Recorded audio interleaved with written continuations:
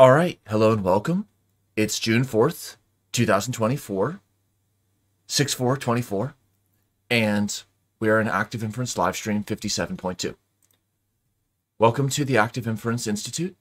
We're a participatory online institute that is communicating, learning, and practicing applied active inference. You can find us at the links on this page. This is a recorded and archived live stream, so please provide feedback so we can improve our work. All backgrounds and perspectives are welcome, and we'll follow video etiquette for live streams.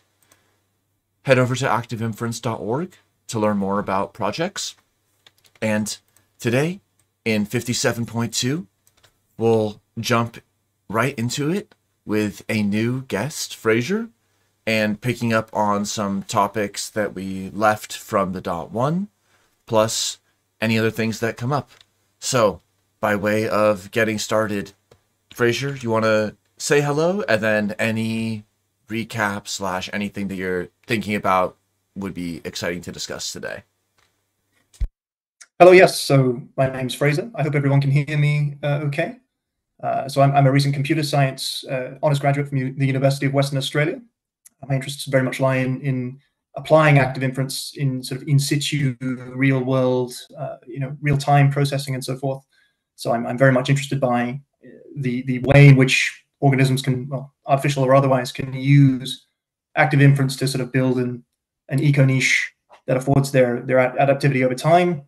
Of course, that's quite a general statement, but doing this in real time is quite difficult. And if we can get a way to optimize on how we're soliciting data, soliciting data intelligently and so forth, we're going to be able to do that much more effectively than we have in the past. So that's a little bit about where my interests lie. And I'm particularly interested in the consiliences between this paper and this suite of ideas with another emerging framework in cognitive science called relevance realization. I think there's quite a bit to be had there. So that's a little bit about me and my interests. So thank you. Cool. Thomas, what would you say just right off the bat in terms of relevance realization and active data sampling? Or what else would you want to sample to know how you could answer? I'd want to know more about relevance realization and what that involves. It's not something I have any expertise in.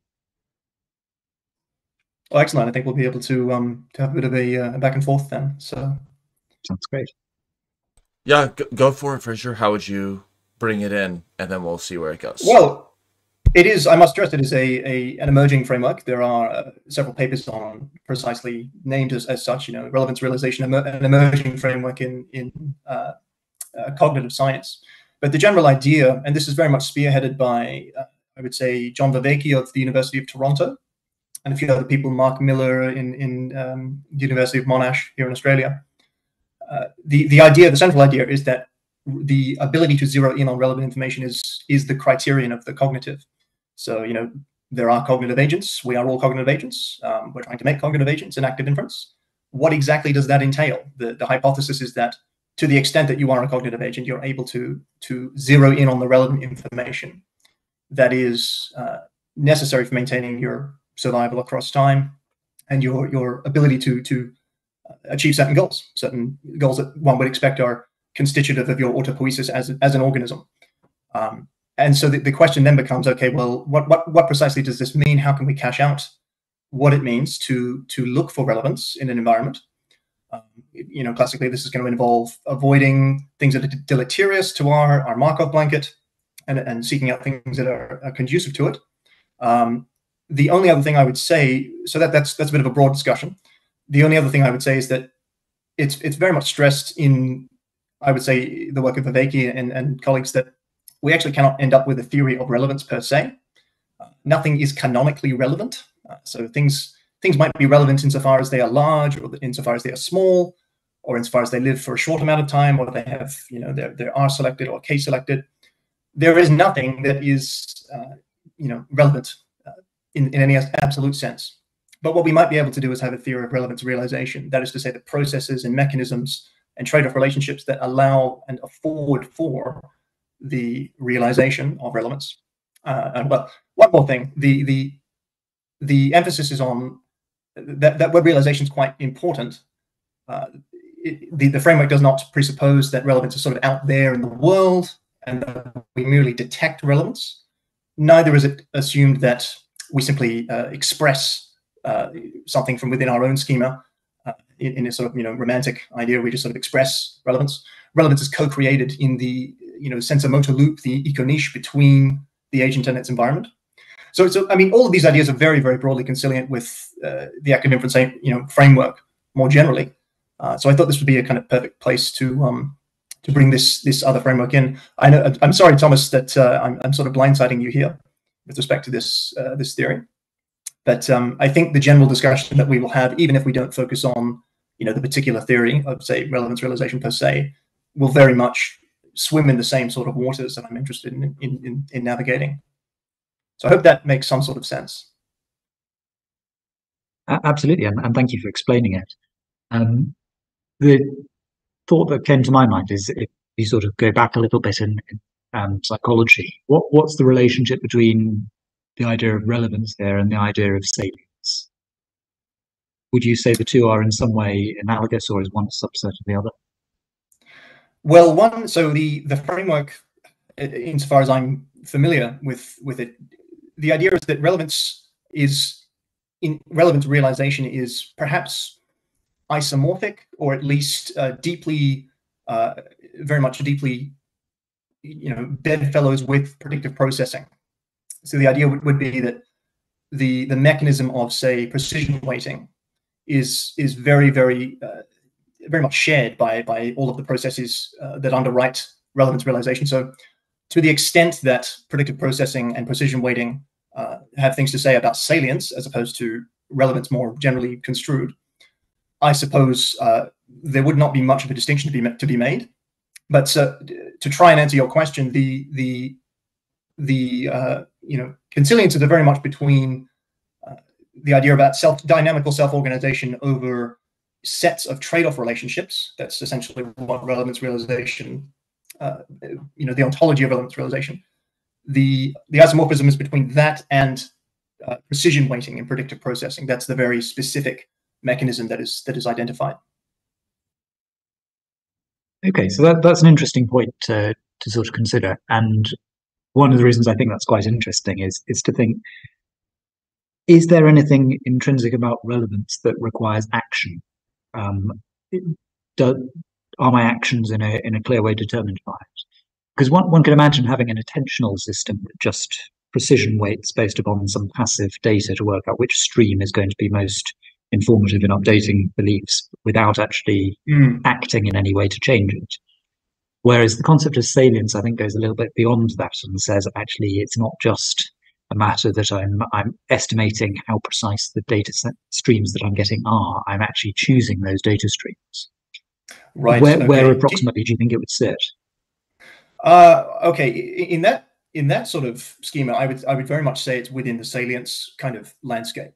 The emphasis is very much on the means by which we can adaptively interact with our environment to solicit the right observations that are conducive to our agency. Perhaps, do you mind then just, I suppose, riffing on the exact kind of definition of salience, as you've already done it, I suppose, but that might be helpful for this particular discussion as well. I think it's an interesting one, and probably if you asked 5 or 6 different people, you get 5 or 6 different definitions. And I think, I don't want to put my definition as being in any way superior to anybody else's, but the way I tend to think about it is that attention, as you say, is effectively a process of game control. It's working out how precise are the different modalities that are available to me. And that can be various different levels. It can be a sort of spatial channels that I want to emphasize in spatial attention. It might be attending to particular features, and there are various different versions. The distinction I'd make with salience is that I think salience is something that will actually drive action. It's the amount, normally I'd think of it in terms of the amount of information gain I would associate with several different actions, and so the degree to which I'm drawn towards doing it. That also raises the question then of what do I mean by doing something? Because I could be doing something by overtly moving my eyes towards it. But we may be able to loop back round and say, well, actually, there's also the possibility to do something without making any explicit action, but by choosing to allocate more of my, or choosing a model in which I allocate more precision to a particular channel compared to another. But I think it relies upon a weighing up of alternatives, that there are several different things I could do here, and a selection between those. Of course, how I select between different actions will also depend upon the precision that I ascribe to different, or the modalities that I might be able to observe following those actions, because if something is more precise, then that also implies that it's less ambiguous and has the potential to allow me to gain more information.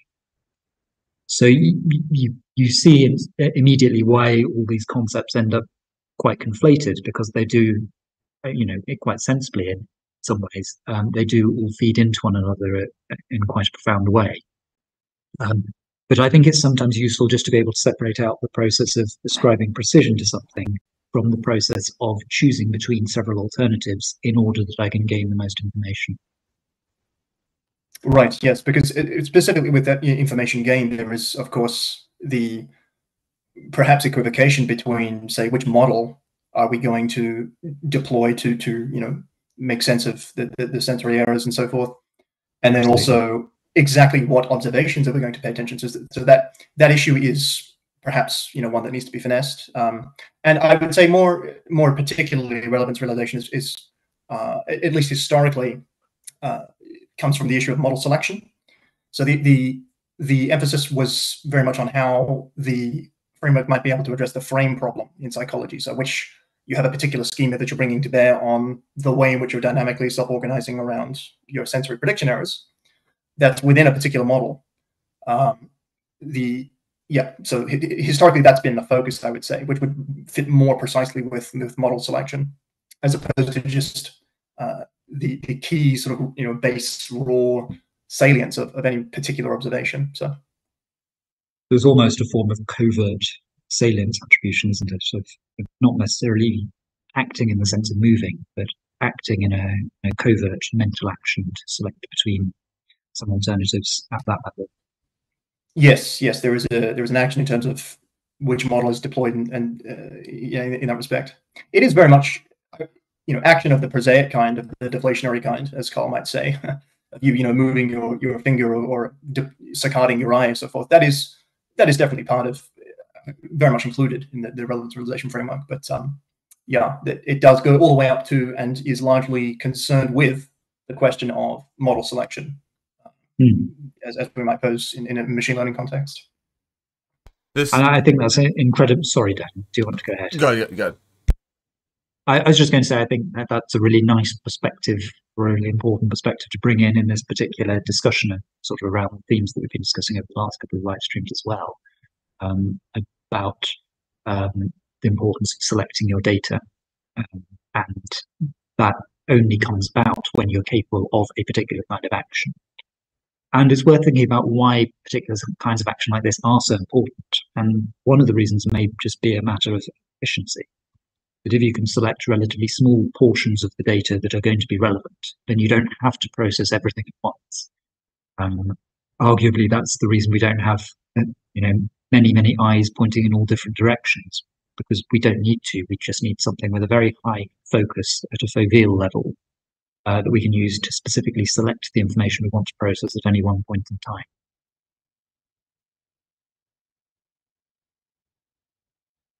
On this salience question, it reminds me of the classic two options to dissipate the free energy, with change the mind to change the world.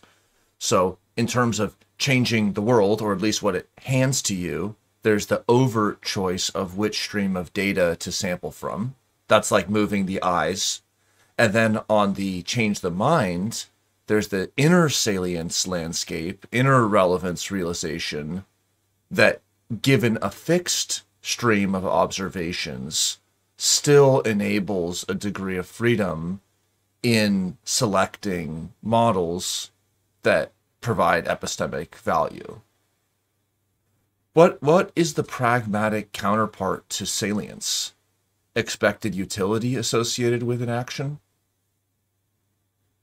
Yeah, I think that's probably, again, it comes down to lots of different words, possibly with different meanings, but also lots of different meanings lots of the same meanings that have lots of different words. And so you're probably right to say pragmatic value, expected utility, expected reward in some communities, the negative cost. There are all sorts of words you could use that more or less mean the same thing. And what that means is just a description of something being attractive or aversive.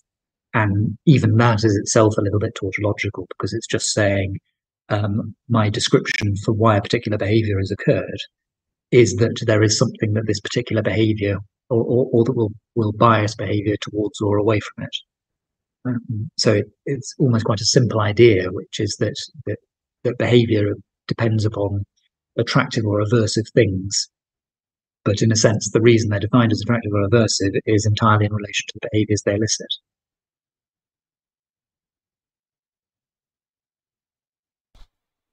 Yes. I think this also relates to the first principles partitioning of pragmatic and epistemic value in active inference. So if we were dealing with a purely cost-based data sampling method, so something different than the approach taken in this paper, then we might find a way to add in different epistemic features or heuristics and make a cost objective that could encompass various elements of like novelty and so on. However, we would still only end up with one monolithic cost-based, still pragmatic objective.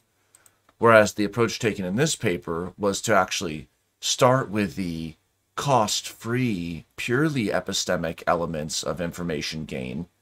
And then from there, cost can be brought in, but then it is clearer how the costs associated with sampling are not of the kind that the epistemic gain is. Whereas if you start with a cost, reward, pragmatic, utility, etc. based model, then the only real method is to bring in the costs or values of information, but then that ends up all kind of dumping into the same silo, and it can't be brought out back later.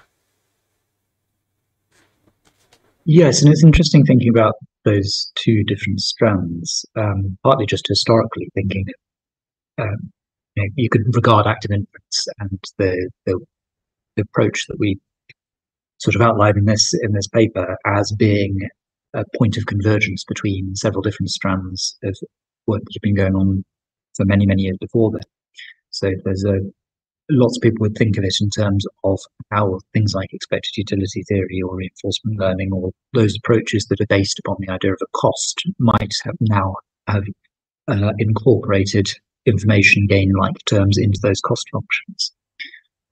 But the other way of thinking about it is that there's a long tradition in things like Bayesian experimental design and optimal experimental design, so much more from the question of how do we best design experiments, or even feature selection from particular data sets to try and work out how best to draw inferences from it. And you could argue that those sorts of entirely reward cost-free approaches that have then been based upon how do I get the most information out of these things are now being equipped with a cost function. So you could see it from either perspective, and really this is one way you could go from either way. You could either say, am I trying to equip my cost with information gain, or am I trying to equip my information gain with a cost of sampling?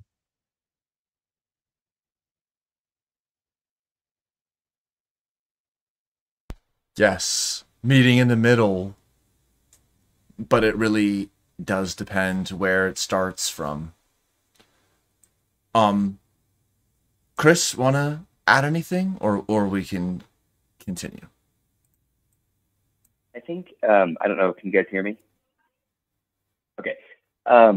What I really appreciate about kind of the cost in this on that topic in this aspect is that it is a very useful sense of when do we not care about what we're gaining anymore. At what point do we say, hey, we've made enough, it's good enough? And I think it's parallel to a lot of the costs that we have in other models, but it's also its own unique thing where you're just saying, hey, you know, we don't need to sample more. We don't need to go with the full factorial, like sort of like sampling design. We've gotten to the point that we are satisfied with the information that we have gained here, and we can move on with kind of the next steps of actually using that data in some way. What's really nice about it is that you know, if you equip the cost to your situation appropriately, you can really reduce sort of the time it takes to sift through large amounts of data, or kind of through the monetary cost of actually collecting that data. Because that's, we are in a big data world, but still a lot of areas that just don't have a lot of big data that you can actually utilize. You have to collect it yourself. And so you're actually doing the concept of cost data sense to a literal monetary value. I think that makes it infinitely usable in industry spaces. So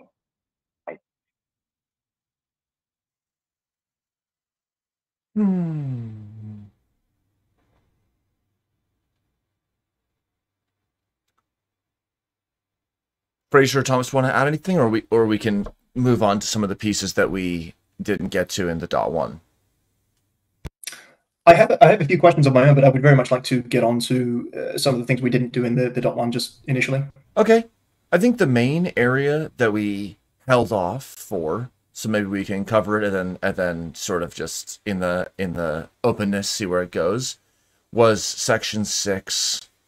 So for review in the .1, other than Carl's amazing exposition and defense of epistemic value, we walked through a few of the fundamental formalisms and got essentially on up through figure 5 with a dynamically changing setting, and spoke a little bit about the similarities and differences with the maximum entropy based sampling.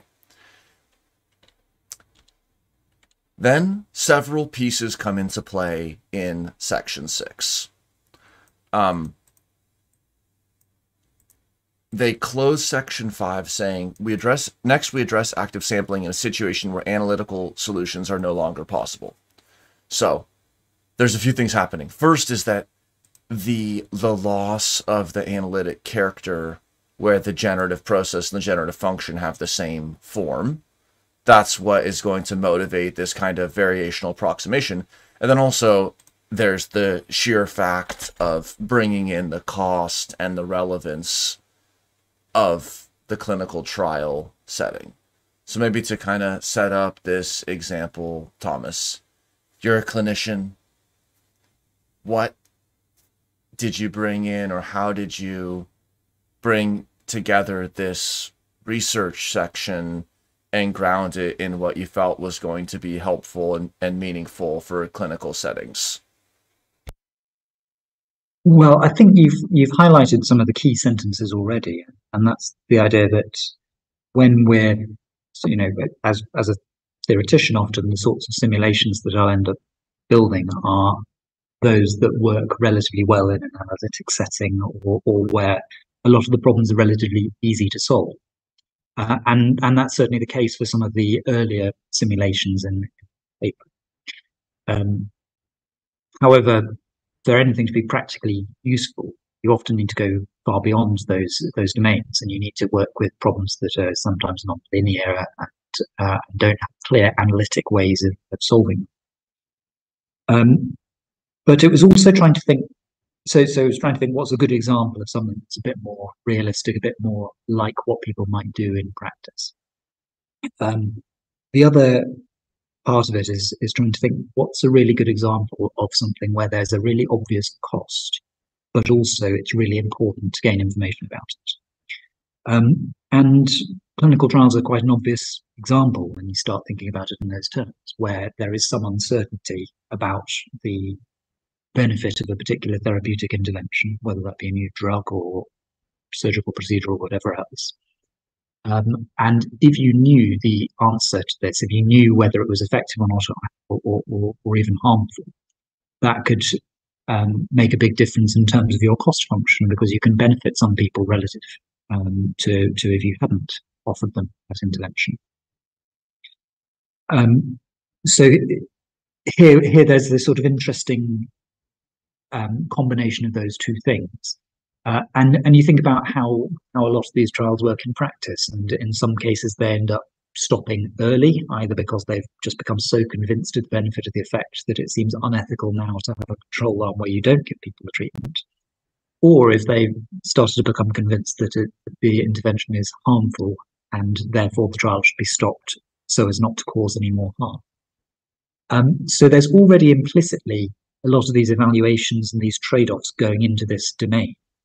And so I thought it would be really interesting to try and unpack that explicitly and formally to see how we might start to deal with this in a simulated context, but in one that could be applied in quite an important real-world question.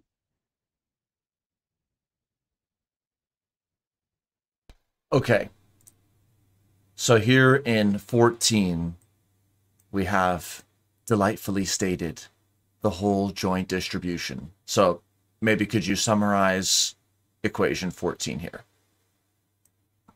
Yes. So equation 14 was a way of writing down something very much like a Kaplan-Meier type survival analysis function, but written down in terms of a Bayesian generative model, and something that could actually generate some data. So these sorts of survival analyses essentially look at the time or look at the probability over time that someone has experienced an event, and the word survival would come if that event is death. That we're looking effectively at how many people have survived over time and the shape of that function. Then you can compare that with different function shapes to see the ratios between them, which intervention led to greater survival essentially. It doesn't necessarily have to be death. It could be acquisition of a particular symptom. It might be a positive thing, so you might actually want to flip it the other way around. You know, the time until some recovery threshold has been met. But essentially, you've got people moving from one category into another. And traditionally, in a survival analysis, that would be from alive to dead, and you're trying to then map that out. But again, it doesn't necessarily have to be so morbid, and can even be a positive category move. So the way this is constructed here, I think our y variable is let me try and remind myself, it's a while since I've looked at this. So the y variable will be whether or not, or depending on how many people you're looking at, the proportion of people who survived to a particular time point.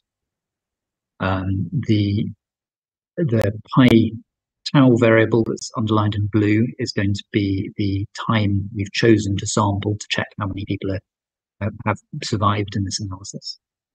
And then we have a number of other parameters that are going to be potentially relevant in explaining that. The theta variable here, which is underlined in purple, is going to be the effect of our intervention or anything else that might be relevant. And you can see that's making use of a design matrix, which is this X on the lowest row, the columns of which are each going to represent different sorts of potential explanatory variables. Stop me if I'm jumping around too much as I do this. But you can imagine this X, or the multiplication between X and theta, as being very much like a standard general linear equation of exactly the kind that you might use in a regression analysis. The phi variable is a set of temporal basis functions. So the point of this is that we can now start to estimate a time-varying survival function, so something that is a bit more interesting than just a simple sort of exponential decay. And the relevance of that might be time since a particular intervention. There might actually be variations in terms of survive or experience a particular outcome as a consequence of the time since an intervention was put in place. It might work for a short period of time and then stop working, for instance. Then I think the D and V here are additional explanatory variables. Okay, so V is the randomization ratio we choose, or sorry, which group someone was randomized to. It's a categorical variable, and that's chosen by our variable pi r. So pi r is going to be the whether we've chosen to randomize in various different proportions. So I think here the options were to randomize in a 1:2, a 1:1, or a 2:1 ratio between placebo group and interventional group. So depending upon those, we'll sample a value for V, and that will tell us which group somebody has ended up in. And the row variable here is just giving the survival function. So this is effectively just a sigmoidal function at each point in time saying whether somebody survived up until that time point. And you can see that that's the product of that over a series of discrete time points. And the reason for that is that we're effectively saying if I have survived one time point, then I'm in the cohort who may or may not survive to the next time point. And then I'm in the cohort of people who may not survive to the next time point, which is why it's that product over time. So cumulatively, the number of people who have not experienced the outcome should drop at each point in time. And again, the sigmoidal function at each time point is just to make sure that that's in between 0 and 1, so that 1 would be everybody avoids the outcome, and 0 would be everybody experiences the outcome from one category to the next. The key thing to bring out of this is that the two choices I can make, represented by pi, as to how I sample my data, are when I choose to follow someone up, and what randomization ratio I choose. And each of these are going to be the things that are subject to our constraints based upon our pragmatic value of cost, which here is going to be the want for people to survive, or to avoid the negative outcome. And the randomization ratio will also affect that same, and the information gain that I'm going to achieve by doing this. And so the idea here was that we will carry on gaining information about the shape of these survival functions until the cost of gaining more information, or the benefit of gaining more information, is less than the cost of randomizing to the wrong group. Awesome. Thank you. So we see it in its joint distributions specification form in equation 14, and then figure 9, the top with the graphical form. Okay, so then let's briefly walk on through to the figure. We then have equation 15, 16, 17, giving details about how the variational Laplace is being applied to the joint distribution before. Anything to add on this? I don't know how deeply you want to go into it, but essentially the importance of these things is just that we're now having to deal with approximations. Because the form of the generative model on the previous slide was quite nonlinear, it becomes much more difficult to solve in an analytic way. So what we can do is make use of various components of an expansion around different gradients and Hessians. So this is looking up to second order. And that's quite useful in that those same quantities are the quantities that come up in, I think the lowest row here is effectively the penultimate row is a Newton scheme to optimize variational free energy. And a variational free energy under a Laplace approximation requires exactly these gradients and Hessians, so first and second derivatives, in order to be able to manage this sort of problem. Cool. Yeah, there's probably a lot to say on the math, but one part that I always find fascinating is however these distributions are shaped, whether they're with a central tendency like a Gaussian, or whether they have some other kind of structure, the variational Laplace is going to fit a parabola basically facing down over the central tendency. And so there's places where that's misleading or not, but it's just so interesting to see here how you stepped through, and we can still trace out what those variables mean. And then by looking at the properties of the distributions as specified, it's like there's this incrementable optimization scheme that will put a central tendency on the distribution.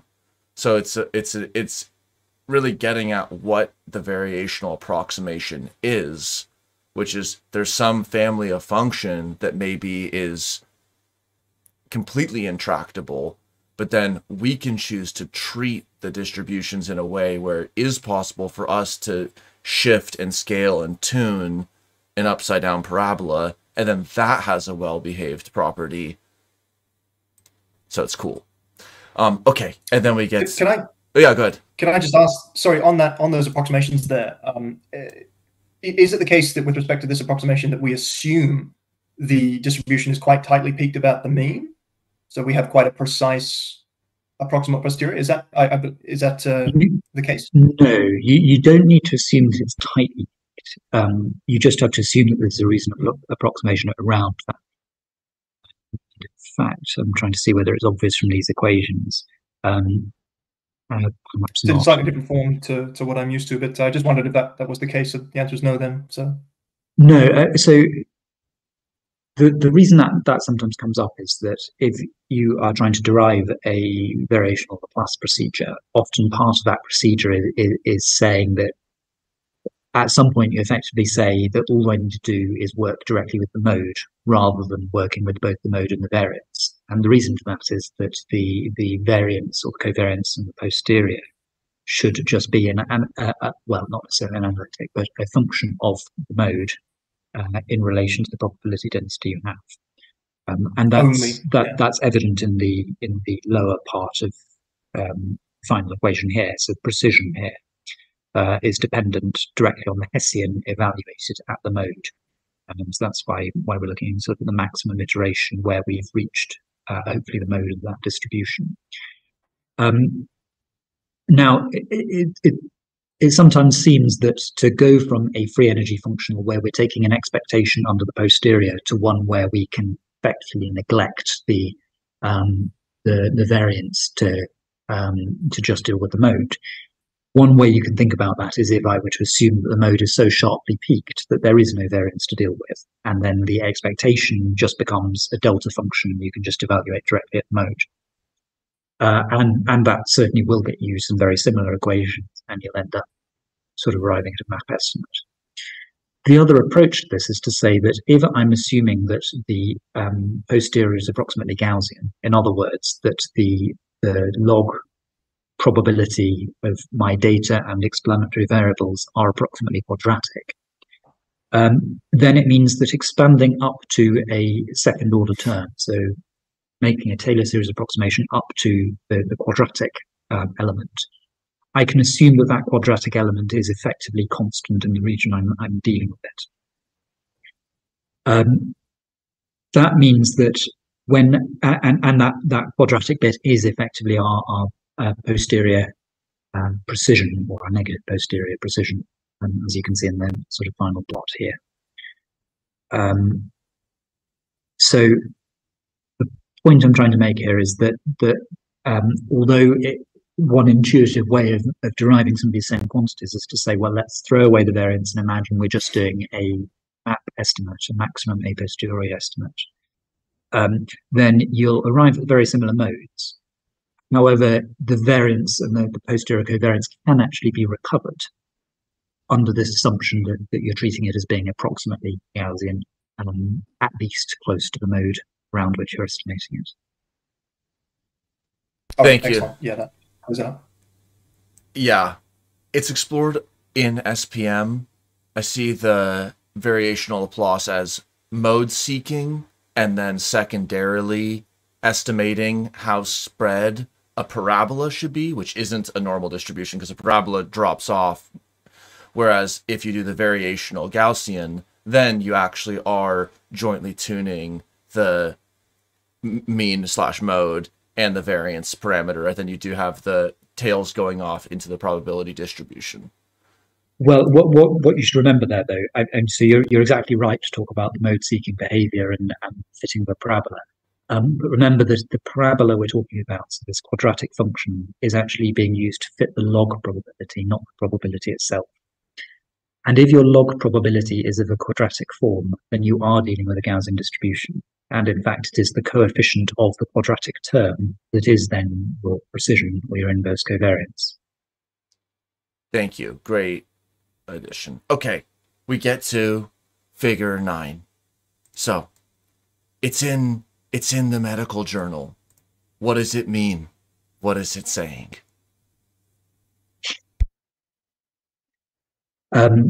So when you're looking at probably the easiest thing to look at here would be, sorry, I'm just minimizing video so I can see it clearly. Yeah, so the sort of thing you might see in a medical journal would often be a survival curve that looks a bit like the prediction curve that you see here. Often it's more stepwise in terms of how it's expressed, and that's to do with the form of Kaplan-Meier estimators. And the way in which you'd read that is that the y-axis is showing the number of people, the proportion of people who have yet to experience an event. And often that event is either a particular kind of clinical outcome or sometimes lost to follow-up, which is another thing which always needs to be incorporated in that. And then you end up in questions about sort of censorship of data, which essentially means how do I deal with data I no longer have access to. And the x-axis here is time. So at each point along the x-axis, I'm asking between these two curves, each of whom represent a population of people who have or have not been exposed to an intervention. What's the difference in terms of the proportion of people who have not yet experienced an event? So that event might be a heart attack or a stroke or various other things that you might pick out as being clinically relevant. And the key thing really is trying to understand how does either different interventions or even the absence of an intervention, or more commonly a placebo intervention, differ, and that allows you to estimate the effect of the particular therapy that you might want to choose. Awesome. So here we have the random sampling in figure 9 for the randomized control trial. So in this situation, there was randomization of 50-50, and then the choices as shown here are uniformly scattered throughout the duration of the study. Then you build in the deliberate choice of follow-up time and randomization by combining the general message passing with the information gain imperative here. And we get to figure 10. So what is different in figure 10? Well, I mean, the other thing I'll just point out is, so the choices here are both the choices about follow-up time and also the choices about randomization. So the size of the dots representing each choice represents, and I'm afraid I can't remember which way around this is, but the number of people who are randomized to each group. So 3 different sized dots, one of which represents 1/3 in the placebo group, one of which represents half in the placebo group, and one of which represents 2/3 in the placebo group. So it is actually, and you're right to say it's deciding in a completely uniform way in the first figure, just to illustrate what would happen if we just decided these things at random. So nobody ever decides these things just at random. It's a bit more rational to it. There's normally often a pre-specified follow-up time, or even in Bayes adaptive type clinical trials, there'll be criteria that should be met in terms of when people are followed up and how the randomization works. But we're comparing to a slightly straw man example of if we were to completely randomize and just pick things entirely at random. So the difference between figures, is it figure 9 and 10, is that in figure 10 we've now put the information gain as one of the key things we need to make use of. And so here it's going to adjust the randomization as it goes to try and make sure it learns most about what happens in each of these different conditions. So it's more uncertain about the trajectory in one condition. It will assign more people for that condition, and vice versa, until it's got more precise estimates, hopefully, of each of these lines. It's also going to change where it samples, and you can see that there's a slight shift, I think, towards later in the trial. One of the reasons for that is that the later the follow-up time, the more informative that is about all the previous follow-up times. If I observe someone early on and see that they've survived, that doesn't necessarily tell me how much longer after that they've survived. Whereas if I observe someone at the end and know that they've survived, that tells me they've definitely survived throughout all of the preceding time points as well. So there's a little bit more information to be gathered towards the end compared to at the beginning. So there's a little bit of a shift in that direction. But what's not done in this particular simulation is any cost or any preference for people surviving, which obviously is a very important thing to include in any realistic decision making. I think that's going to be the next figure we look at. So then you layer in the cost in 11. So explain this one. Yeah. So first thing I tried doing with this one actually was just putting a general preference for observing someone surviving. The issue was it then just selected all of the points at the very beginning of the trial, because everybody survives at the beginning. Nobody had time to experience the outcome, which, if you prefer seeing people survive, is actually a completely reasonable thing to do. But what we really want is for people to survive for the duration of the trial.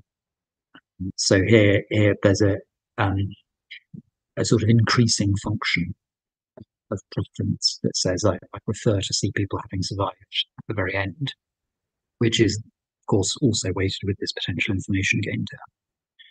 And one of the things you'll see here is that it relatively rapidly switches its behavior to randomize more people to the placebo group, which is the group in pink. And that seems like a very reasonable thing to do, because as things progress, you can see that the placebo group, even though it's less confident than on the previous slide, it learns that the placebo group actually survived better than the treatment group. So in this particular case, the treatment would not be a good treatment. It's actually harmful. And this is analogous to the idea of stopping early in a clinical trial because you're concerned about the effect that your intervention is having. And so I think this is sort of encouraging to see that it's behaving in the right way. It's saying actually more people survive and don't experience this deleterious outcome if they have the placebo. So as I become more and more confident of that, I'll randomize more people to the placebo arm. And the end conclusion of this is that everybody will be randomized to that arm. And in a sense, this almost blurs the boundaries between the information seeking, which is the primary aim of the clinical trial, and the public health imperative to try and make available the best treatments that are going to be most effective, and to not give people treatments that are going to cause them harm. But by trading off exploration and exploitation, sort of traditional sense, we can actually blur the boundaries between those two things and gather information until we've reached the point where actually the amount we could potentially gain from that information is less than the cost that's having on people who are randomized to the wrong group. Thank you. It's very interesting in light of our earlier discussion on the sort of reward first or epistemic first, when we think about the Hippocratic oath, like do no harm, do no evil, and then it immediately comes in, well, what about a blood draw? And this is going to cause harm. Oh, well, there's a better benefit. But then that is still all cast and reduced down to the expected benefits and utilities, which leaves information gain kind of out in the cold as something that can't really be compared or brought in. Whereas this is, in certain ways, blurring a line that gives there's a lot of structures around that line between what is health research and what is public health. And so helping paint that it is blurred in practice, and that the formalism brings clarity to that fusion imperative, rather than blurring what was clear it's a very, I mean, it's a society shifting concept that would change how studies and day-to-day health could be done. And I think in many ways it is done already at an implicit level. I mean, I think a large number of the decisions that any doctor is making on a day-to-day basis revolves around, do I have more to gain by getting this new piece of information versus the potential cost of doing this to the patient, the health service, to society in general? You know, do you treat somebody early before you're completely sure about what condition they might have, or do you wait until you gather more information but potentially risk them deteriorating in that time? So there's always a lot of these trade-offs happening in clinical practice. I think implicitly they are already happening at the level of these sorts of trial designs as well, that people do stop trials early, or do use adaptive trial designs where they can change the parameters based on what's happening. Probably means they are implicitly using these same ideas without necessarily formalizing them this way.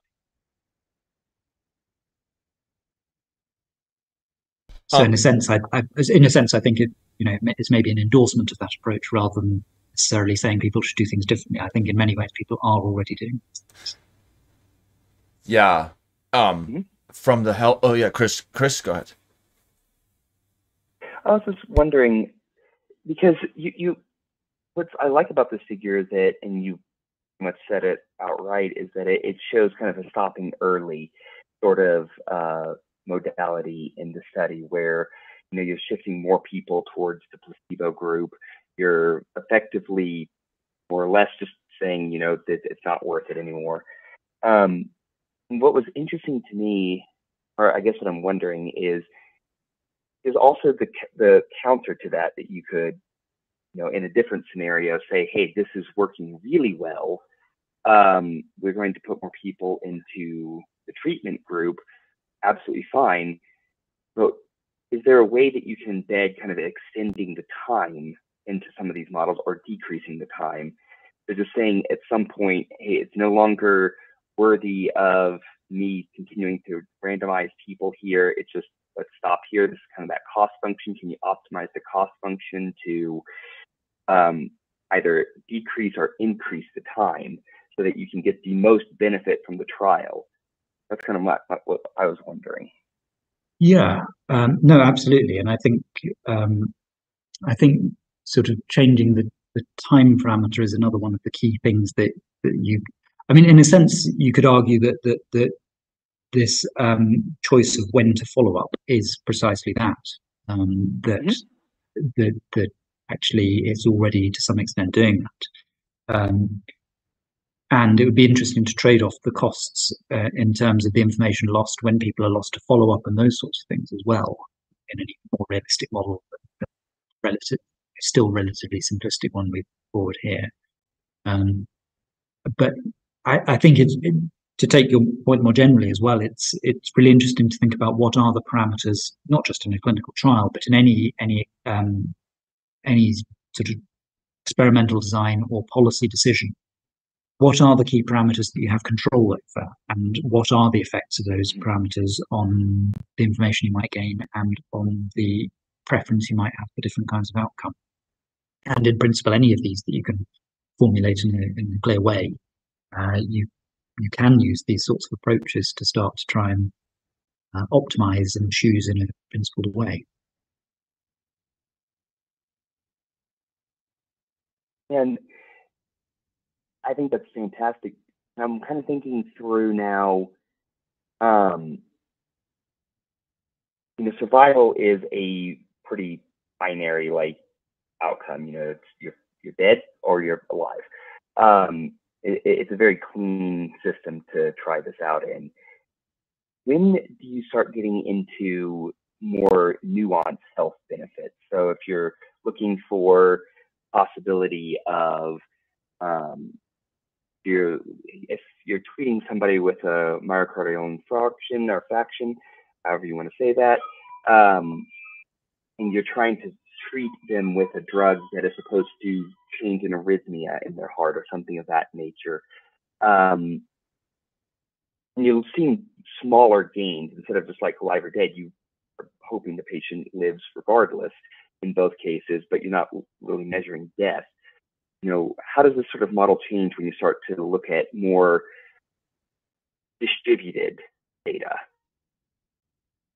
I think I caught all of that. Sorry, the sound is still a little bit quiet, but if I could summarize, I think the question is effectively one of, yes, it's obvious that if your outcomes are life or death, that there's a clear distinction in terms of the preferences I might want to have for those things. Mm-hmm. But there are a number of things that are much more nuanced and may have trade-offs in themselves, that it becomes a little bit harder and less obvious as to how to assign preferences, degrees of preference. And so you almost get back to what is often quite a generic issue as to how do I choose my priors? How do I choose my degree? And in this case, it's the prior preference that I'm choosing. How do I select that? And there are a couple of interesting approaches that people take. So one would be to say, well, let's actually look at what people already do in these settings. When do people set these criteria for early stopping of the trial or whatever else? Can you then invert that process and then infer what the implicit cost function they were using was, or what the implicit prior preferences were? And then that might be a way of then just formalizing and saying, okay, so this clearly is the relative preference I have for these different outcomes relative to the information gain. That might be one way of approaching it.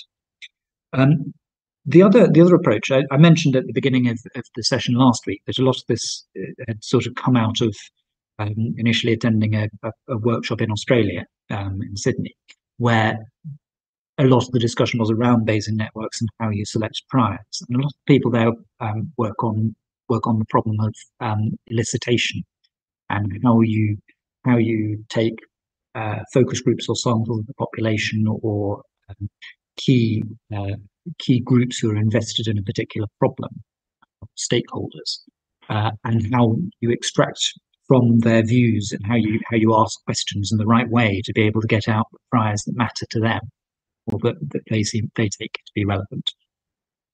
And that's obviously particularly used in contexts where the priors are uncertain and you want some expert views, or there's limited information and you want some way of constraining a particular prior for a particular setting. But I think it's also potentially very useful in terms of writing down the right kind of preferences here.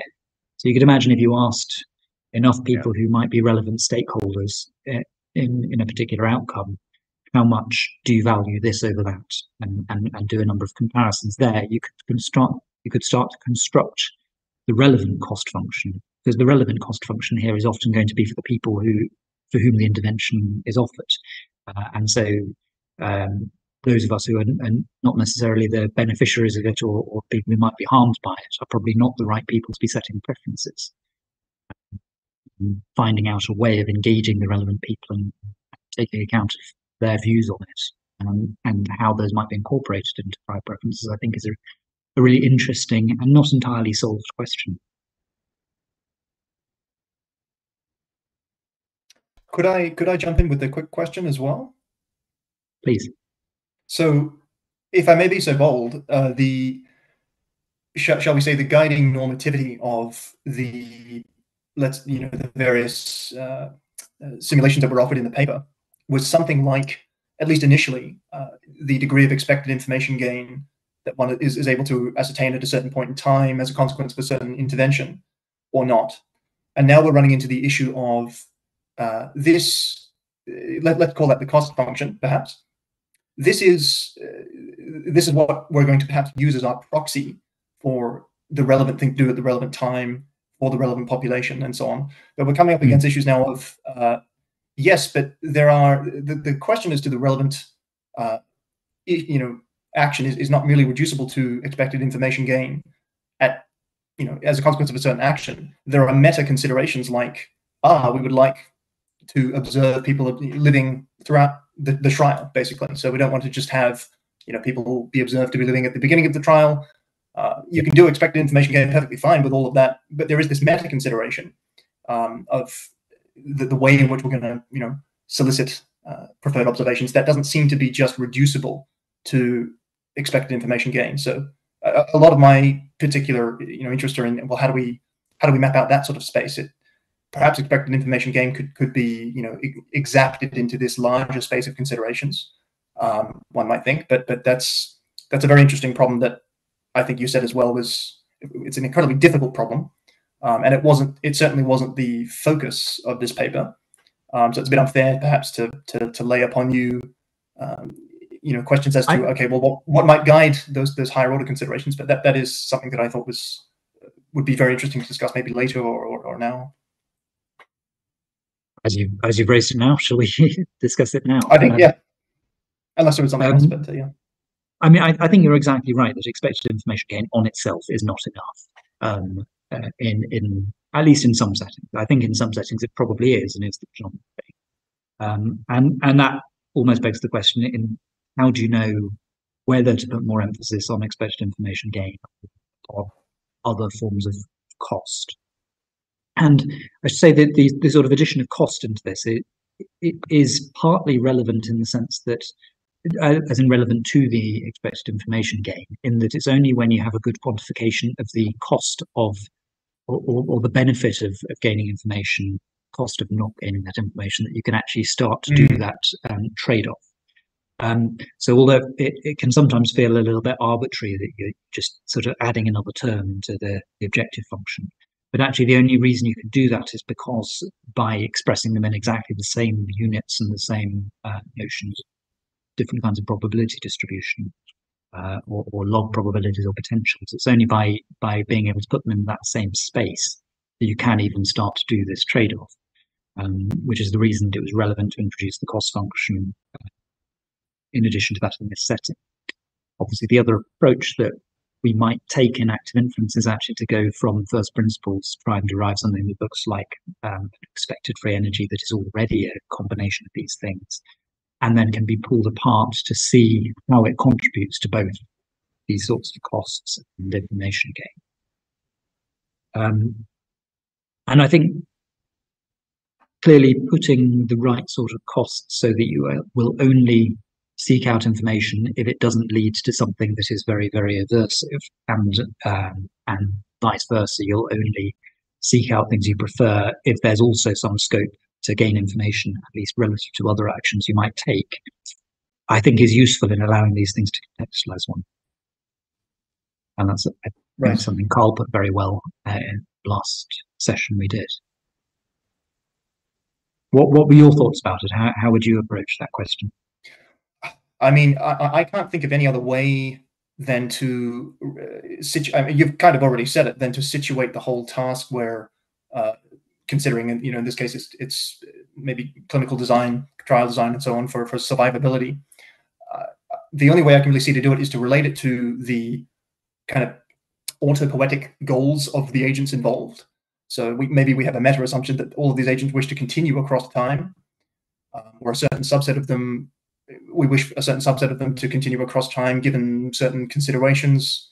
I'm just spitballing here, but I don't really see how to situate the guiding normativity in anything other than the continuation of the sensor-motor loop of a particular subset of the agents under consideration. Of course, then that raises the question: well, which subset do we want?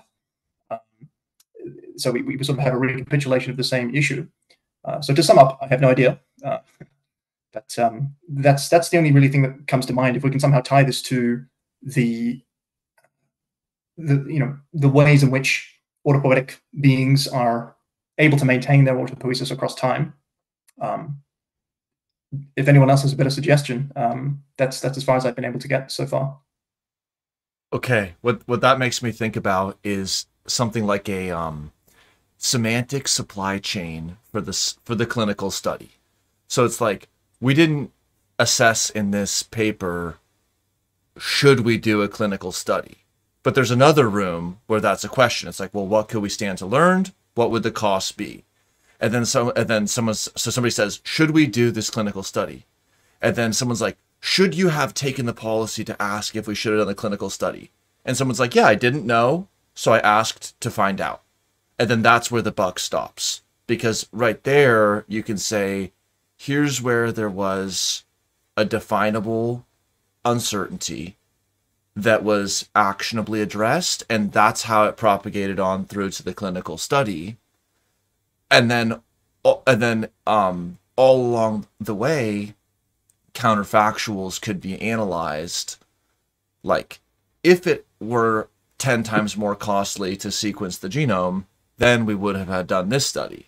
But then that also opens the door to when the cost of something is lower, that another study could be done.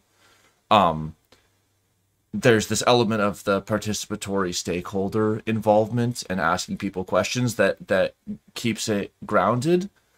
But and it's obviously such a generic situation that there aren't strong answers, but just the idea of tracing our uncertainties and preferences and norms back on through to the cognition of the study design seems to take it into a place that's going far beyond just trying to sample optimally from a population.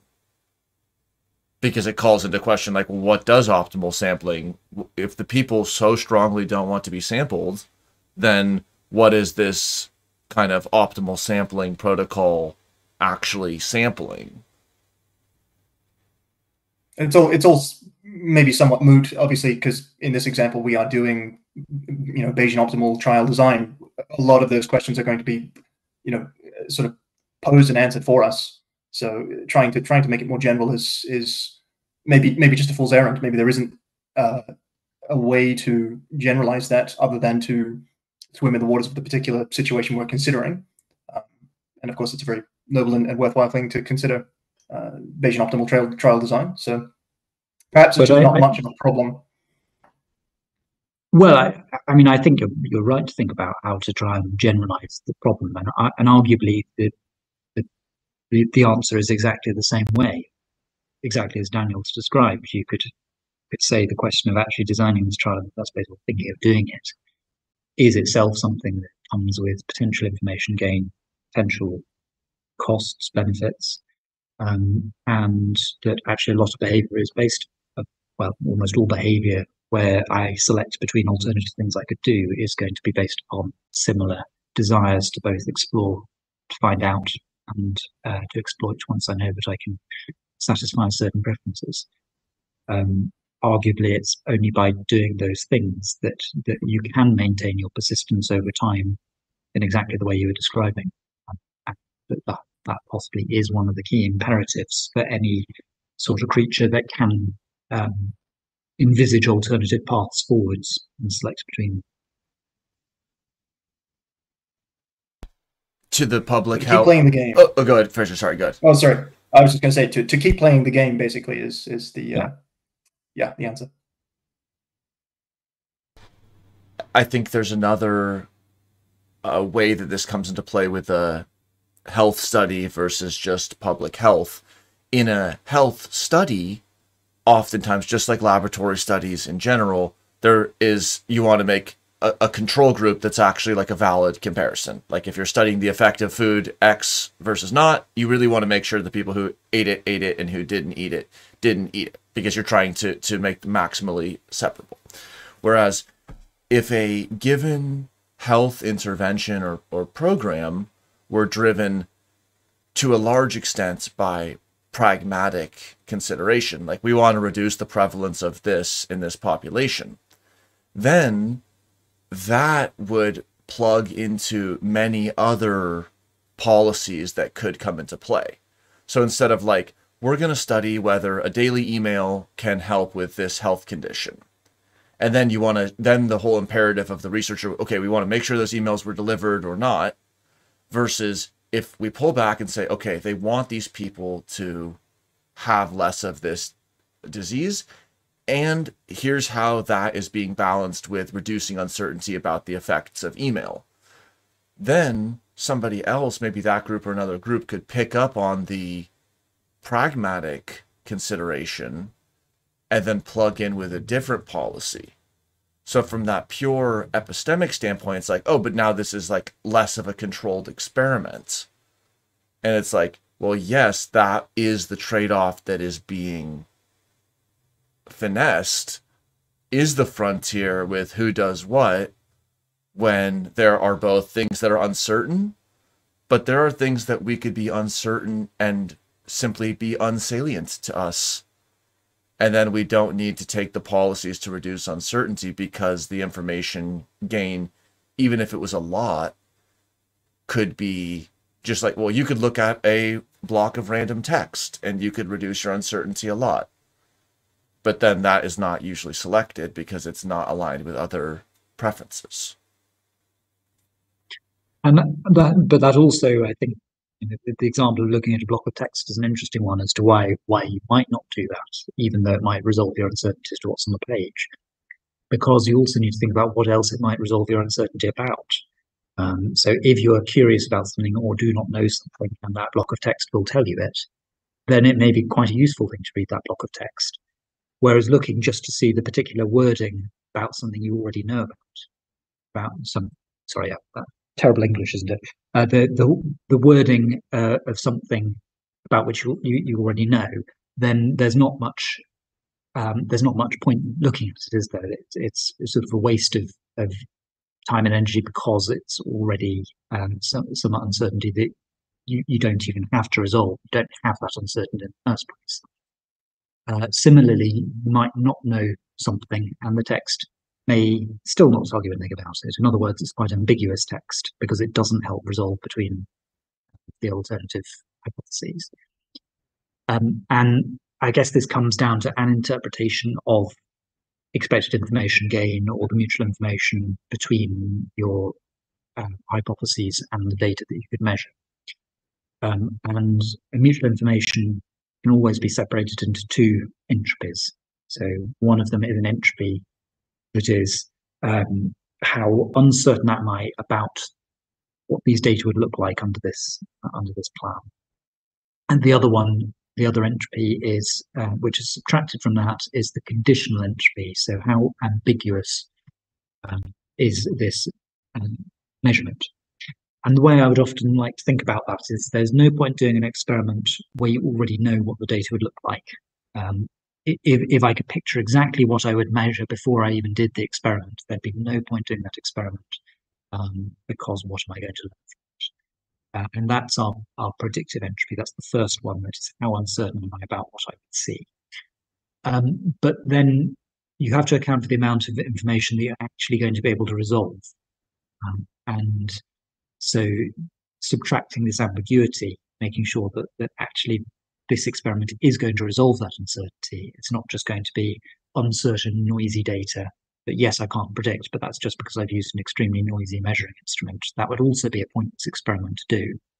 So the right experiments to do are the ones where I couldn't predict the data based upon what I know already, but that conditioned upon a particular hypothesis, the data would actually be very predictable. And so by seeing those data, I can start to really disambiguate between things that I didn't know already.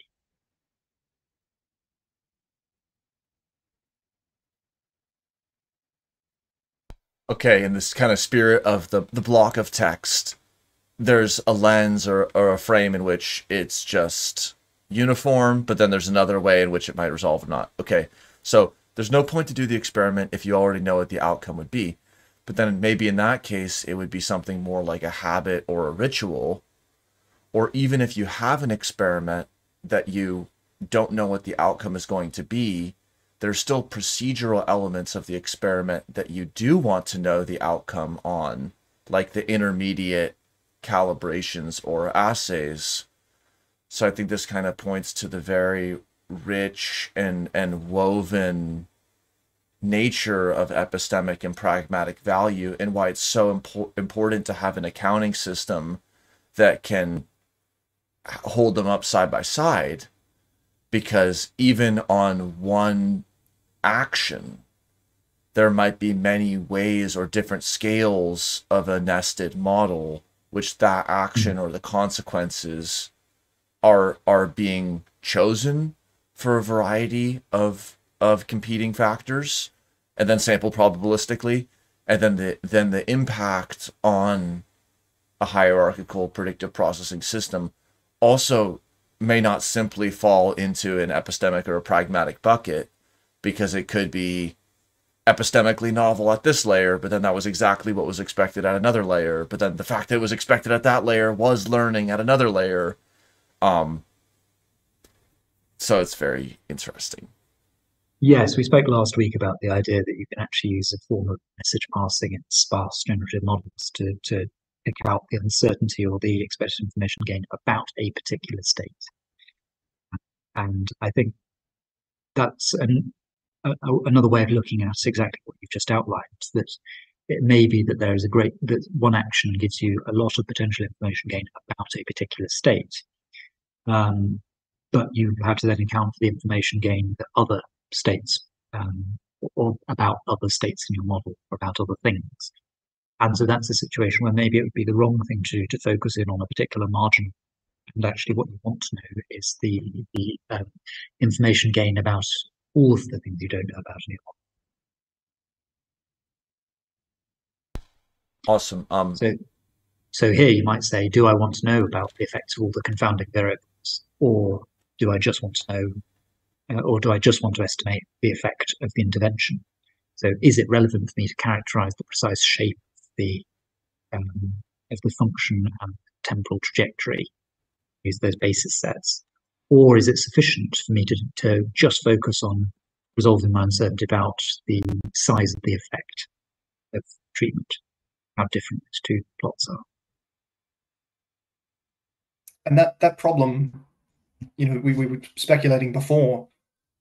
The issue that I have in my mind is, well, how do you decide between those two levels, let's say, of expected information gain resolval? Do you have another meta expected information gain between the two, say the lower level, which basis functions should I have versus the, well, which approach should I even take at all?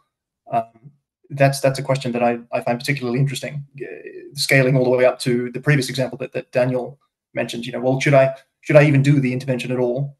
I know that comes quite a far afield from the subject of the paper, but that's very much gets into the question of well, exactly what level is relevant, what information gain is relevant, and how do we score which one is relevant? When we're doing a clinical trial, it's quite obvious, relatively obvious, let's say, for sure. Yes. And perhaps part of that comes back to the original discussion we were having about the relevance of different sorts of states and distributions. And obviously this is a very subjective thing, exactly as you were talking about with relevance realization, the idea that it's both about myself and my model and the environment I'm dealing with. Can't take one away from the other. And probably a large part of that does come down to the precision ascribed to different sorts of mappings, where those mappings are going to be conditional probability distributions, and the perhaps voluntary attentional weighting deployment of different precision values to different parts of your model. And you could argue that if you were to do this at a higher level, you might be able to use it to form empirical priors over what might happen at a lower level of the model as well, or even to contextualize the preferences. So there's no reason why your preferences or cost function can't be context sensitive. And in fact, the really interesting question comes when you invert that and you say, well, okay, if I'm predicting my cost function based upon the higher level, then what I'm doing at the lower level should be able to tell me something about the context at the higher level. So if I believe that in this circumstance I like doing this, whereas in this circumstance I like doing that, then seeing what I do might then give me evidence for being in one of those two different contexts. So it's a really interesting question, is how you might hierarchically decompose these things and allow layers and layers of context sensitivity that then allow me to select my preferences, and also potentially conditioning my precisions in such a way that the balance between these exploitative and explorative drives will vary. Yes, there's a there's a relatively canonical example that John Vervaeke gives on precisely this issue. You know, imagine you're in a lecture and you need to take good notes. Your initial state is, well, I don't have good notes. You know, what are the possible actions? Well, I could write stuff down. I could type things. I could use finger paint. The affordances and the prediction errors, the precision of the prediction errors, and the the expected information gain afforded as a consequence of any particular action is very undefined. It's unspecified, not unspecified, but it's underspecified. And so the exact low-level routines that you should engage in, the expected information gain is a consequence of any particular low-level action is relatively similar to any other one. So again, there is that question of, well, presumably there's going to be something from a higher order, preference, whereby I have in the past, let's say, I've built up a model that my laptop is an excellent thing for me to use to write down things and so forth. So that's going to kind of solve the problem in that case. So yeah, there does appear to be some model of hierarchical nesting of these things in some fashion. I know that's delightfully nebulous, but that's the only really thing that came to mind. I was just wondering if in the inversion of that particular example, if you found yourself having not taken very good notes, you might then say, well, if it were a good lecture, I would have wanted to take good notes. So the fact that I haven't, it wasn't a very good lecture. That has crossed my mind from time to time. Something in there about, like, if I had more time, I would have written a shorter letter, but I didn't, so I must have had more time. Or the other thing it made me think of was back to the streetlight example. So we talked about how the streetlight is both justified, but it's also this kind of like limitation. On one hand, that's where we can resolve our uncertainty, but also that's not the whole story. But now we zoom out a layer, and there's a policy on the electrical grid deciding which streetlights to turn on or how to dim different streetlights. And then you pull back even another layer, there's a construction policy on the streetlights over the decades, and then at the nightly scale, it's the energy grid policy. So then that agent's looking around, information foraging is happening within slower scales, such that they're not in a stationary single streetlight world.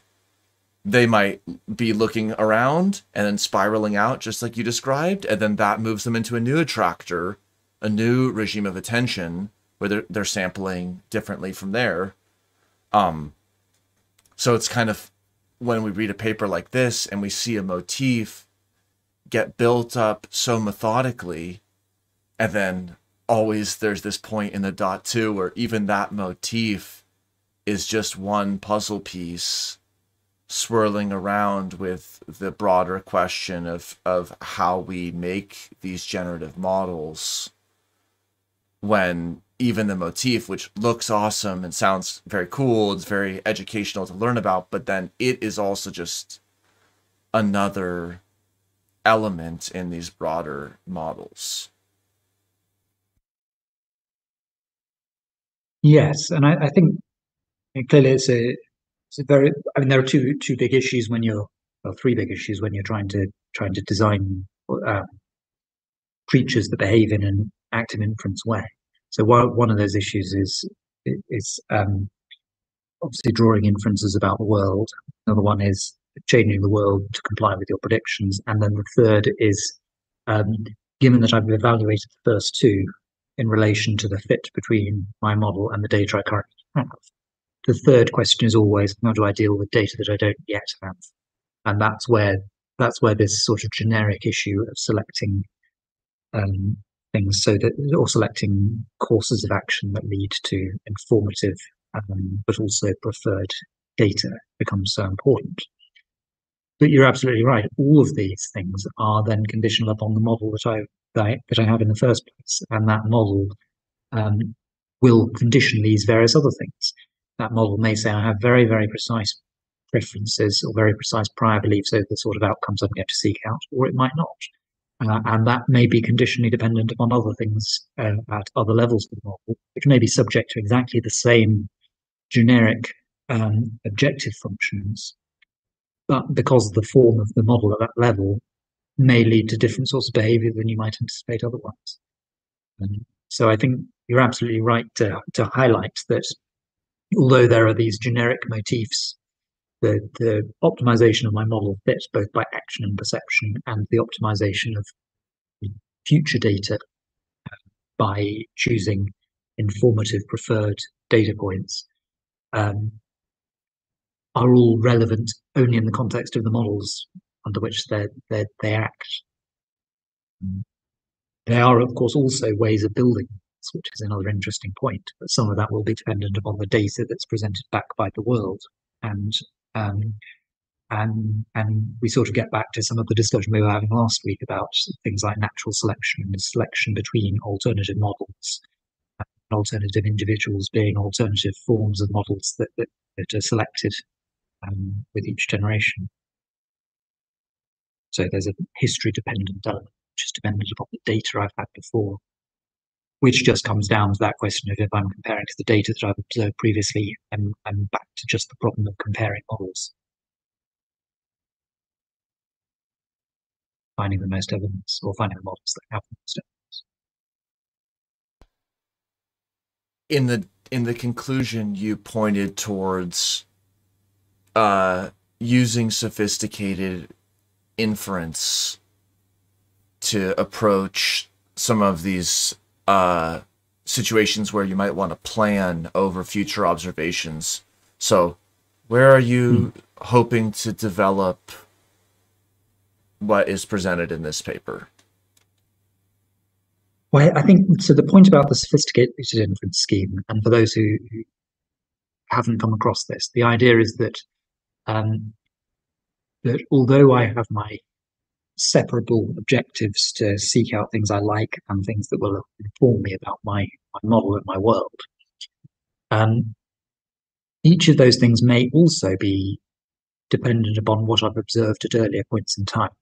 So it might be that having performed a particular action, made an observation, and updated my beliefs in relation to the observation I've got, that will then change what might be most informative at the next step in time, or what might be most rewarding at the next step in time. So by rolling out my beliefs about what I might do next, and conditioning those upon what I might do after that, and conditioning those upon what I might do after, and more than that, conditioning those on the beliefs I might have at each of those points, you can really start to develop much deeper policies and have that recursive aspect that is probably quite familiar to a lot of people who've worked with things like Bellman optimality problems. And one of the things I find quite interesting about that is that in principle, you might now do things that will help me seek out more information in the future, as well as doing things that will gain me information, might help me achieve more rewarding observations in the future. So again, they are still separable, but actually it will look like what a lot of people in probably reinforcement learning type fields would be more familiar with, the idea that I might seek out information to gain reward. If I have a recursive scheme, then it will look like I'm doing that, even if I additionally see information as having its own unique value in and of itself, regardless of whether or not it leads to reward. So I think that's one of the key reasons for bringing that in here, that I might want to find out how far someone survived up until this point, so that I can then contextualize the shape of the function when I know when they've survived later on. Or I might have the option to now put in multiple follow-up points, and actually, if I were to do that independently of one another, I might put them both in the same place, because that's where I'm going to gain the most information. However, if I were to use a recursive, sophisticated scheme, I might say if I put in this follow-up point, then I'll have resolved all the uncertainty I need to about that point. So I'd better put this at the other point. And so you can now start to think about multiple follow-up points, multiple interventions, taking account of how one of those might influence the information you might gain from another one. So that was probably the key point of putting in that idea. anything you wanted to sort of raise or discuss in depth on that? Yes, I think that's where some of these computational costs start to expand. However, if it can be, if a given situation can even be brought to the table of sophisticated inference, then it's well set up to do a lot of interesting analyses. And then the other directions that you specified, empirical evaluation of active versus alternative sampling methods and identifying appropriate cost functions. So what about these? Yeah, so I think the empirical evaluation, I think if you were to convince probably a broader community of this is a useful thing to do, then one of the things you'd have to do would be to show that it outperforms in a very clear way other schemes that you might want to use. I think there are good principal theoretical reasons to see how this offers some benefits. However, it may be that if you're dealing with a very non-linear problem, that the cost of even doing all the computations to work out what I should do next might exceed the process of actually just doing it or of sampling it at random. One of the things I found quite interesting is that actually when for the first couple of simulations in the paper, the random sampling is actually not much worse than choosing the data very carefully. And one of the reasons for that is that random sampling will tend to give you a fairly uniform distribution over the points you sampled. And assuming there's uniform uncertainty initially, that's actually a perfectly sensible thing to do.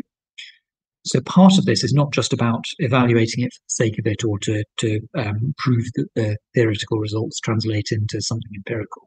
It's not just about benchmarking, but it's also about finding where are the places where it can be most useful. Clearly, we have to have some sort of addressable way of generating the data. We have to be able to say, I'm going to sample over here or over here with a set of uniform, unlabeled data points that there's no way of selecting between, that have no spatial or other metric involved. That's going to be a much harder thing to do. In fact, it's going to be an impossible thing to do if there's no sensible way of defining your policy. So I suppose the key thing here is thinking about, when is this approach useful? When will it actually help to resolve uncertainty? And in many cases, it might not, if there is no difference in the information gain between different options I might take, or if that difference is more or less the same as what I might get using another strategy. It may be more computationally efficient to use another sort of strategy.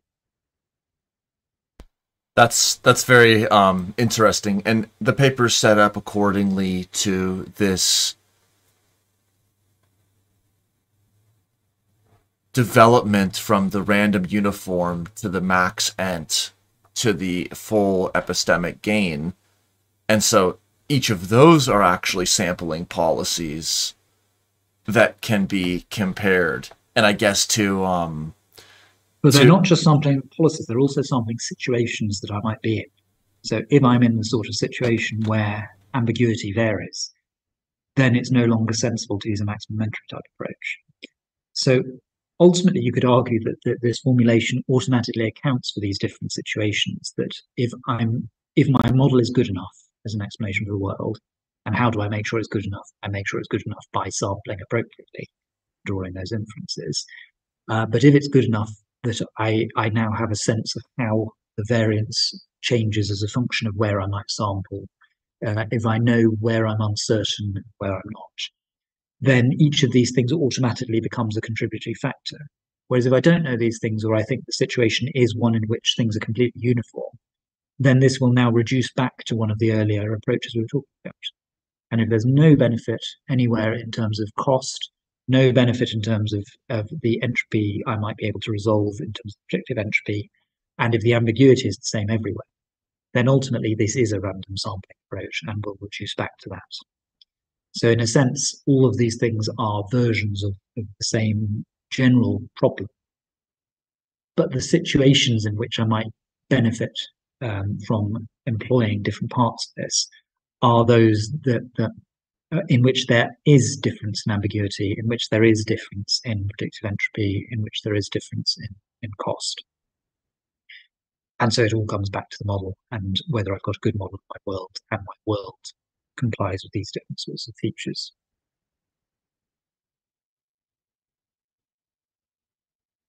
Yes, it shifts the focus from summary performance on a previously acquired batch to more granular outcomes in a sampling driven regime,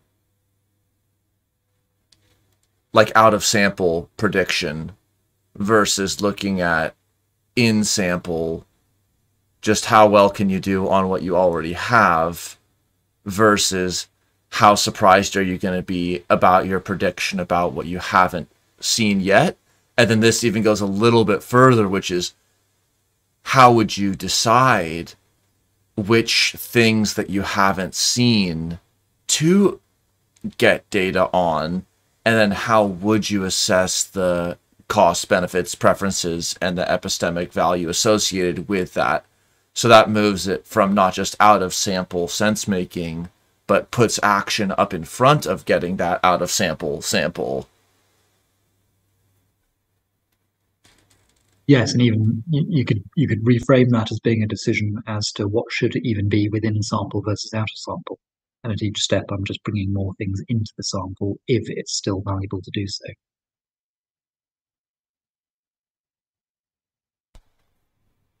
Fraser, do you have any last thoughts or questions?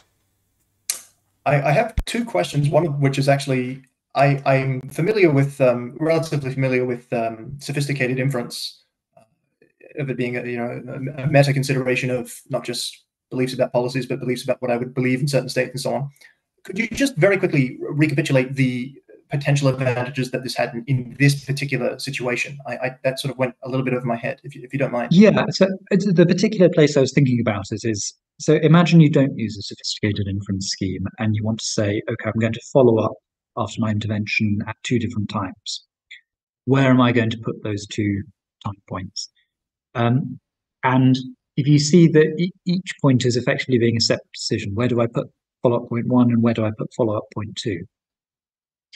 If you're doing this in a non-sophisticated way, then the optimal point to put both of those follow-up time points is at the same point, and it's the point where I've got the most uncertainty. However, if I take a sophisticated inference approach, then I would say, okay, if I put the first follow-up time here, that would resolve my uncertainty. My beliefs would be much more precise about that time point. So the second one I should put somewhere else. And that means you can start to think about this and plan this before you even start doing the experiment. It also, I mean, you can see them serially like that, but also it matters in terms of where you put them relative to one another. So you might not need to put the first follow-up point right in the middle. If it's better to have it slightly earlier to characterize that bit of the function so that you can put the other one slightly later. So it's just having a sense of how each of these things would change my beliefs in such a way that I can then take account of that when dealing with the other choice. And you could roll that out for a whole series of potential future follow-up points and sampling decisions. Right. So that, I mean, that clearly does give us a sense of maybe higher order considerations then. Excellent stuff. Yeah. My only other question was with respect to the issue of affording computational tractability and affordability and so on. Had you seen any potential ins or avenues to maybe instead of things like sophisticated inference to use federated inference and sort of belief sharing approaches where perhaps we have several agents communicating amongst themselves in a joint sort of free energy minimization scheme with respect to this approach? I'm very interested on in whether that would be applicable here, and to what extent perhaps it would be. Just very interested on that issue. No, that's a very interesting point. And at a very simplistic level, I suppose being able to share beliefs when different agents have different vantage points is one of the most obvious examples of that. So if I know what's over here and you know what's over there, then there's no point both of us looking in both locations if we're able to share our beliefs directly about what's happening in each of those locations. So you can sample with much fewer data points, many fewer data points, if someone else is sampling some of the other ones. And by optimizing a shared generative model or passing messages that allow you to communicate, then that can be massively beneficial there. If you were to put a clinical trial analogy on that, you might imagine that being equivalent to a multi-center trial, something where different groups across different centers or countries are jointly contributing to different parts of that sample space, so that they can jointly optimize a model of how effective a treatment is. Yes, well, I had the thought as well that you could, and we touched on this, the issue of, well, how to sample, or, where my priors should be for where I sample and so on. We could see how people have done it before and do that. You could have some sort of, imitation scheme where you say, okay, well, I'm going to have a certain number of agents. Yeah, exactly. So yeah, that's just an interesting avenue that I thought was worthwhile to think about. Yeah, and that idea of us having habits passed down from others may feed into that as well, because, as we were saying, it may be that sometimes the more computationally efficient thing to do is to adopt a policy that will always lead to the same sort of sampling, rather than have to compute that policy anew each time. So form sort of amortized policy selection, which is effectively prior habits or biases or empirical priors over what I should do, that potentially resolve these problems without me having to even start to think about what I might see. Yeah, that really cuts down on, doesn't eliminate it, but very much delimits the problem of, where do your priors come from for these certain things. So yeah, very good stuff. Well, Thomas, do you have any last comments or thoughts, or how do you see the active data sampling going from here? It's a good question, isn't it? Where's it going to go from here? I mean, I suppose in a way, this is the same sort of themes that have come up in a lot of active inference research. I think it's going to be interesting over the next few years, seeing how clinical trial methodology develops. I think there's been a lot more focus in recent years on things like Bayes adaptive clinical trials, and possibly some of these relatively old ideas about how to optimize experimental design might be coming back in those sorts of settings. So, particularly in settings where there's quite a rapid change in evidence and understanding of evolving situations, pandemics and or epidemics and the like. These things become very, very relevant. So it'll be interesting to see how things develop along those lines, and whether they end up adopting approaches like that we've sort of outlined here. But I think it's also, as a lot of what we've discussed has been, the sort of generic issues around how we sample data as well. One of the difficult issues, I think, in a lot of machine learning approaches is the approach of dealing with very, very large data sets, which are computationally costly to analyze, costly to collect, and not necessarily there may be in some circumstances, but in general may not be the most efficient way of dealing with the underlying inference problem. Certainly not the most energetically efficient. So I think there'll be some interesting approaches thinking about how best to optimize that process, and whether part of the process is not just optimizing the algorithms that do the inference based upon those data, but actually optimizing the way in which those data are selected in the first place. Clearly, that's a lot of what we as living organisms do, how we behave. Awesome. Fraser? I only want to say thank you very, very much, Thomas. My this carefully crafted, facade of my relative, I'm extremely grateful to be here, and it's been just amazing. So, although it is early for me, but thank you very much. It's been most enlightening, and hope to do it again. Well, thank you. I enjoyed learning about relevance realization. It's a fun discussion. Thank you. And maybe the goal is to link something. Awesome. Thank you again, Thomas. Thank you, Fraser and Chris, and see you all next time. Bye.